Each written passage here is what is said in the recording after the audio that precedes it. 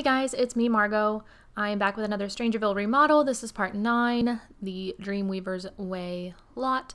This was a lot that was already inhabited by the, oh gosh, I can't remember the name of the family. It's like the eclectic something. I don't know. The 3 friends that are living together. So the weird thing about this house is there's only 2 bedrooms, but there's 3 people who I don't think any of them are sharing a room. I haven't done gameplay, so I'm not sure, like maybe 2 of them are dating, but I felt like everybody should have their own room, so I did kind of have to restructure upstairs a little bit, which we'll get to. So that was kind of strange. I kept going back and forth, like reading the synopsis for the family or the group or whatever, and it said 3 friends who moved and blah, blah, blah. So couldn't figure out why there was only 2 bedrooms upstairs and like 2 beds for 3 people. So that was strange. But anyways, very strange interior, like just weird. All of them in Strangerville are just strange. So whether or not that was on purpose or because Maxis was a little lazy, I'm not sure, but another repeat of kind of the other lots that I've done so far, and it's just like very minimal decorating in a bad way, I guess. So yeah, just like with the carpet up in the front room, the like geometric carpet, and then just it's just weird. So anyways, I tried to make the house look a little more cohesive. It said in the family bio, or the household whatever bio, that they had been given large sums of money from their families before they came to Strangerville. So I figured that the house would be pretty updated and nice looking with nice things, but also kind of with their own personality as well. So very nice big kitchen. They're an artistic, knowledge-driven group of friends, so lots of places to learn and read and study throughout the house, whether or not it's together or in their own spaces. So all these houses kind of have weird room structures. Some rooms are very, very large. Some rooms are teeny tiny. And then the downstairs area, with like the angled walls, it's just kind of hard to like decorate. So I thought that a round table looked the best in this room. Not that a rectangular one looked bad, but I thought this looked nice. I ended up changing the dining room chairs later to look a little more modern, but I liked the focal point that they had originally in this room with the fireplace, so I went ahead and put a different fireplace there that I thought fit better with the structure of the house, and then went with kind of a more modern living room setup. I like the pastels mixed with the light wood tones. I think that looks nice and clean, but also warm, not stark like white wood with light colored walls does. So I thought that looked nice. A good place for them all to gather and watch TV here. And then here I changed the chairs. I think it looks kind of cool in there, like with the, I don't know. I like the dining room. It's kind of different, but I think it looks really cool. So I wish there was a bathroom downstairs. I thought after doing the upstairs that I might do another bathroom since there's 3 people sharing one bathroom, but it's not that bad, and it would have been hard. I would have had to probably put it behind the stairs and then extend the back of the house, and I didn't feel like doing that.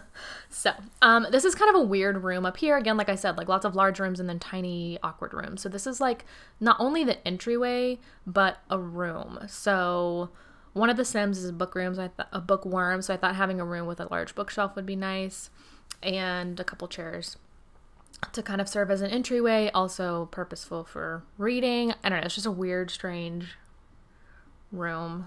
But up here is the weirdest. So we have this huge bathroom up there on the right, and then another bathroom right next to it. But I couldn't make the bathroom a room because you have to go through another room to get to that room.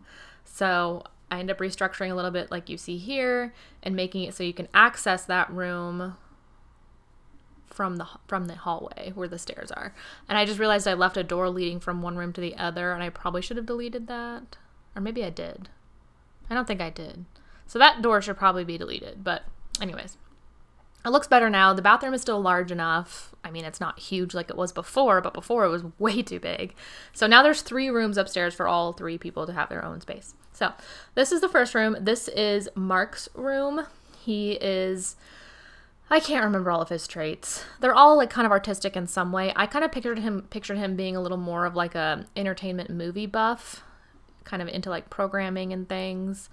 And he has a lot of like movie posters in his room and a computer and stuff. So like a high powered computer. I think I switch out the computers later.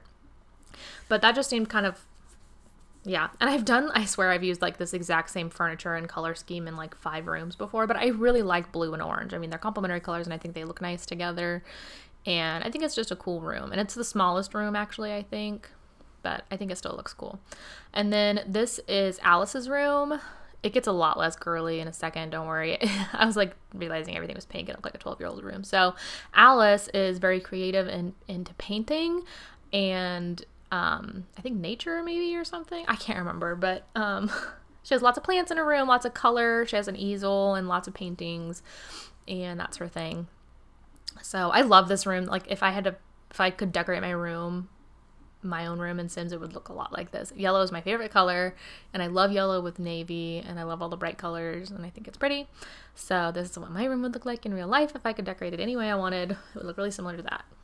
Okay, and then this is the other girl's room and I can't remember her name. The blonde one. What's her name?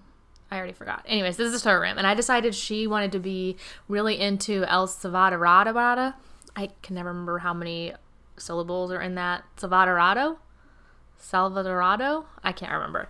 She's into like archaeology and things like that. So this is her room. And it's a pretty cool room. Lots of eclectic little knickknacks from Salvadorado. And she has a little laptop instead of a big computer so she can take it with her when she travels. So she travels a lot. And I think her room is really cool. I think I forgot to put curtains up though. I don't remember. But anyways, I love this room and I love the furniture from the World Adventures pack or the island. What's it called? World Adventure Journey something? I don't know. I think it's pretty cool. And she has her little archaeology table here and lots of artifacts. So that's her room. And then the little bathroom, it's not like too small, but it's big enough for 3 people, I think. Like I said, it would have been nice to be able to like fit in a like half bath maybe downstairs, like just a toilet and a sink, but I don't know. It wouldn't be too hard to do if you decided to do that.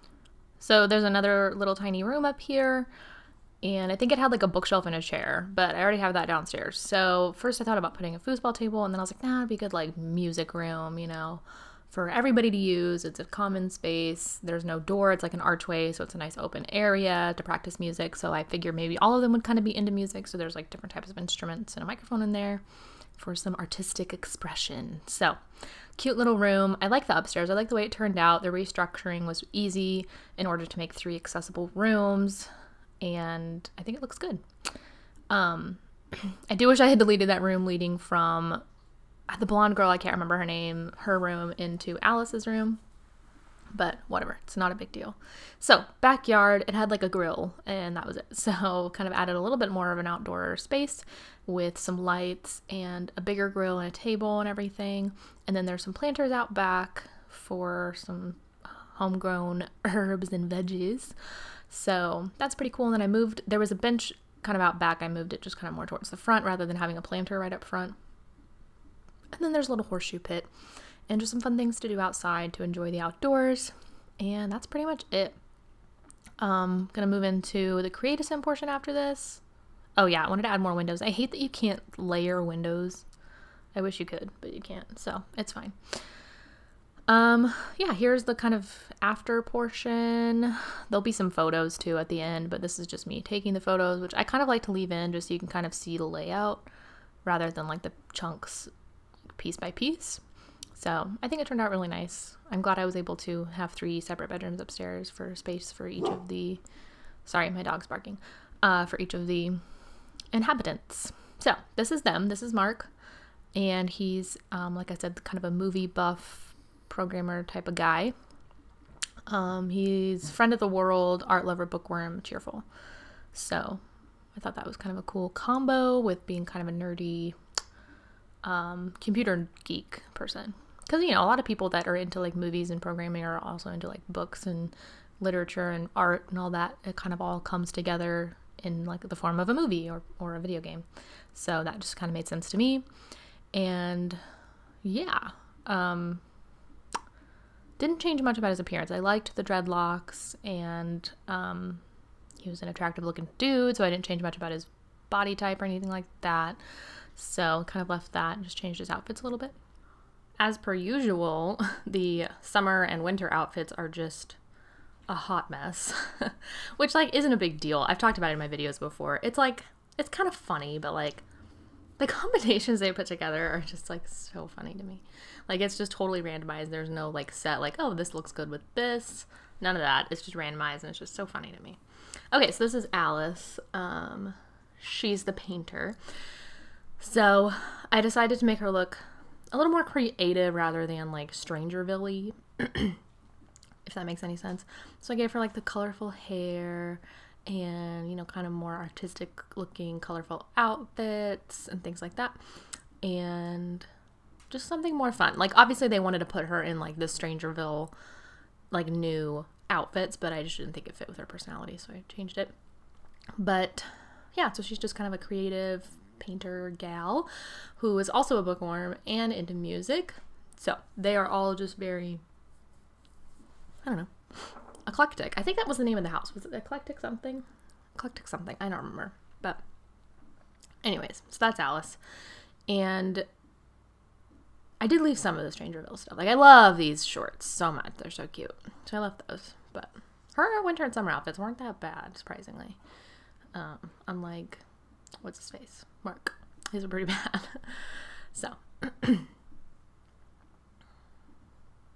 yeah, I think she looks cute. I like the stripy hair. I think it's cute. It's like a good color scheme. It's not like too crazy, like the pink and blue and yellow, but it's still kind of fun. So Leslie, that's her name. I could not remember her name for the life of me. Leslie. This is Leslie. She looks 45 and she looks like, okay, not to be rude, but like she looks like she already has like the sickness before. Didn't she? I feel like she did. But anyways, I changed it. She's the only one that I really like changed her face, but I just thought she was kind of scary looking, like she already had the whatever you want to call it in StrangerVille. So anyways, changed her a little bit to look a little more youthful. And she is the traveler. She wants to visit El Salvador and study, what's it called? Archaeology? Is that right? Yeah. Yeah. So that's her. So she has kind of like a safari type outfit from the World Adventures or whatever it's called pack. I get it wrong every single time and I apologize, but I just never remember to look up what it's called. So yeah, lots of the outfits from that pack for her. And I don't know, I've done the pack, the World Adventures pack. It's just not my favorite. I feel like I always get lost and then I'm trying to find a specific thing and then I get to the end and I'm like, this took me like an hour. But I don't know. I feel like I'm not doing it right or I'm getting lost or something because I don't know. But it's fun. Like studying all this stuff is fun.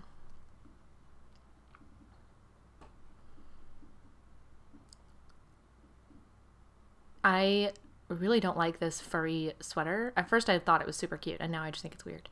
It reminds me of a ghillie suit or a gully suit or whatever it's called where they like wear it and hide in the field. Excuse me. It just freaks me out, but it's fine. It's part of the StrangerVille pack, so I figured she should wear it. But I like her overall outfit. I think she looks like safari chic, you know? So that's them. The eclectic friend group who all actually have their own bedroom now, which I thought it was so strange that they didn't. That room was so weird. The kitchen was weird. It was a weird house. Like, what is that? 2 chairs for 3 people in the house? Like, it was like there was only 2 people living there. And that huge bathroom. I just don't get it. It was such a weird house. But anyways, I think it's a lot better now, personally. So we have a nice music room, a good living room for people to actually all sit and hang out, a cute kitchen, a cute dining room, and everybody has their own bedroom, which is so exciting. So again, that's Mark's room. This is the hallway, Alice's room, and Leslie's room. So yeah, I hope you guys enjoyed. Thank you for watching. Please subscribe to my channel so you know when I post new videos. Hit the bell notification so you can see my latest StrangerVille remodel. I will be uploading another one soon, and I will see you in my next one. Bye.